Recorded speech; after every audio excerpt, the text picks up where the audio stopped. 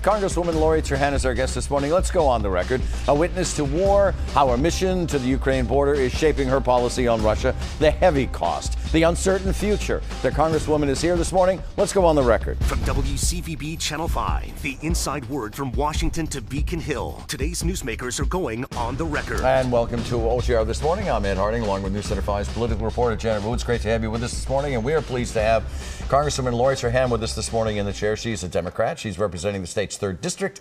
She is also a candidate for re-election. She's a resident of Westford and a graduate of Georgetown University. It's always great to see you. Thanks for your time. We appreciate you coming in. Thank you for having me. So you recently returned from the Ukrainian border with your colleagues. We are now seeing even more atrocities in television video that we are getting back here in the United States. They are war crimes being committed by Russian soldiers.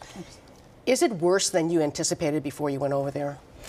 Well, today, yes, absolutely. I mean, it's even worse than it was when I was there 2 weeks ago. I think the reason we went, it was a bipartisan delegation. We went to Poland, Romania, and Moldova. Big part of that was to see the humanitarian and the refugee crises that are playing out at the border. But it was also to send a strong message to our allies that the United States is standing with them. We don't know how far Vladimir Putin is going to go with this unprovoked aggression and invasion of Ukraine. And so it's really important that we send a strong message to our allies that we will be there for them.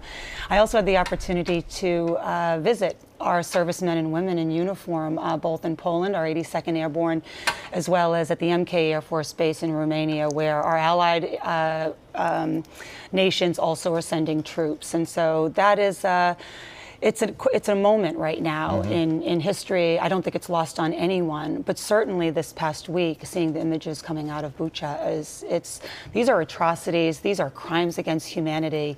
And I think it's important that we just took a vote this past week ensuring that the United States does everything that we can to collect and share the evidence that is being amassed so that we can establish war crimes and those trials, not just against Putin, but against his, his generals and his commanders who are on the ground. The Ukraine President Zelensky is not happy with UN Security Council, NATO, and most of the West. He wants a lot more support in terms of weapons, in terms of ammunition, in light of the atrocities that are being revealed. You were just talking about Bucha, for example. So the question always is, and still sits today, what more should America do?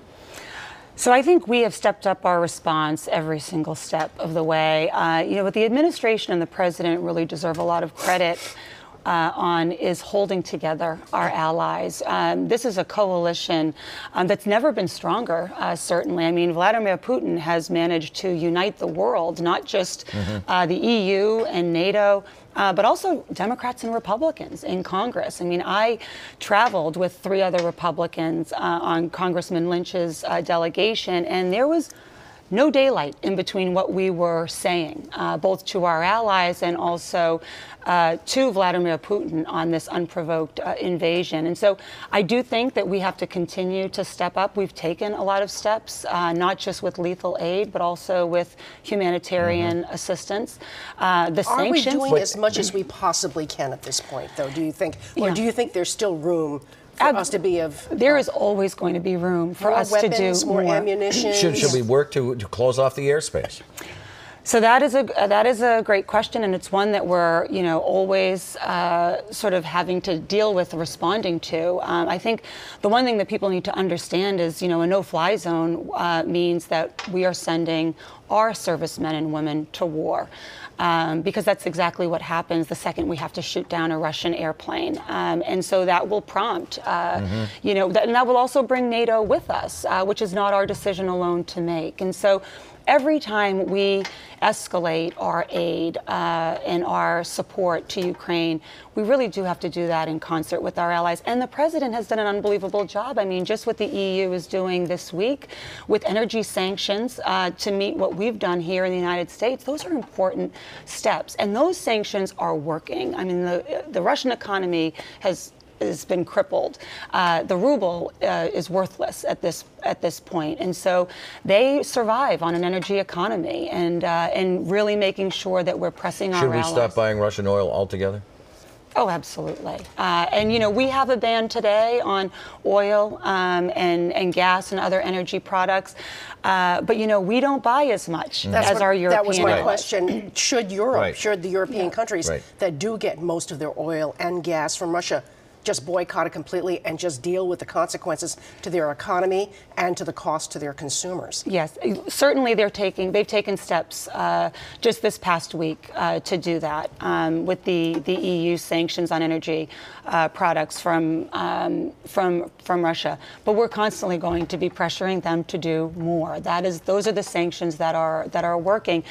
There's a lot that we can do in terms of the United States helping to supply energy to Europe. One of the reasons why that we had the oil and gas executives before the Energy and Commerce this week was to get at the heart of why they aren't increasing supply. One, to help hardworking American families have relief at the pump and in their home heating bills, but also so that we can be a good trade partner to our allies in Europe who are really having to make tough decisions on sanctioning Russian oil. You talked about these pressures coming from other areas around Russia and around Putin. The United States imposed more sanctions on Russian oligarchs this week. So should and are members of Congress combing through their donations to return money from oligarchs or those with any strong ties to them? In other words, just filtering through and saying, nope, that's out, that's done.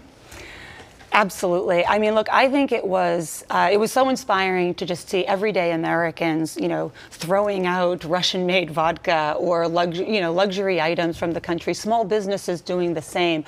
We have to expect more, not just from individuals like members of Congress to return those donations, but also from our U.S. companies. Right? We should. I mean, being a business in the United States, you know, it means something. It means something in times when we're under threat, foreign threat. And we've seen that throughout our history with World War II, certainly 9/11 most recently.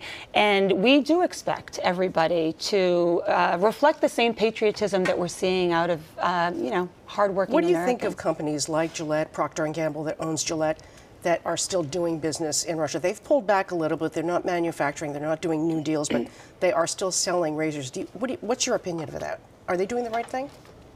Look, I think we should be issuing the harshest treatment possible against Russia. I think American companies should stop doing business. It was my message to oil and gas companies this past week, but certainly to every company. And we heard the same. I mean, when we sit with Ukrainian civilians, they are saying not just put pressure on European allies so that we're issuing the toughest sanctions possible and giving them the lethal aid that they need to defend their freedom and defend democracy worldwide, but also on American companies to stop doing business with a war criminal. We were talking before we started the show about you seeing waves and waves of Ukrainian refugees leaving Ukraine and going into Poland, going to the nearby countries. Thousands of Ukrainian refugees have made it to the U.S.-Mexican border in the last week or so, and they're hoping to enter our country. They join tens of thousands of Central Americans also who have been trying for months, if not years, to get across the border. Should we give priority to the Ukrainians? So, when I was over in Poland, Romania, and Moldova, I got to see exactly what we've seen play out on TV, except in person, which is really hard. It's always hard to see families separated against their will, right? Brothers and fathers dropping their families off at the border and then turning around to go fight. And so the uncertainty and the anxiety and just the trauma that goes along with that is something we got to see up close. Really proud that the United States is accepting 100,000 Ukrainian refugees. But Ukrainian refugees get priority on the southern border over those who have been trying to get in for quite a while? Look, we have acceptance criteria at our border. Folks who have valid claims of asylum or refuge-seeking status should be able to come into our country. That's how it's been throughout our history. And right now, Ukrainians, I mean, it's interesting because I've often get asked the question is whether 100,000 enough. When I talk to Ukrainians in Eastern Europe, they don't want to go too far from home. Right. They want to go back home. That's why there's 3 million refugees in Poland, and that's why there's 6 million people are, in and around the border displaced just in Ukraine alone. They don't want to leave their home. They want to fight, and they want to return Ukraine back to the peaceful democracy that it was. So I do think the United States is going to step up if we need to increase that number, and I do think that Ukrainians right now, but people just want to be as helpful as they can. They are fleeing a war zone. And so them having a safe haven in the United States is really important. Congresswoman Lori Trahan is with us this morning.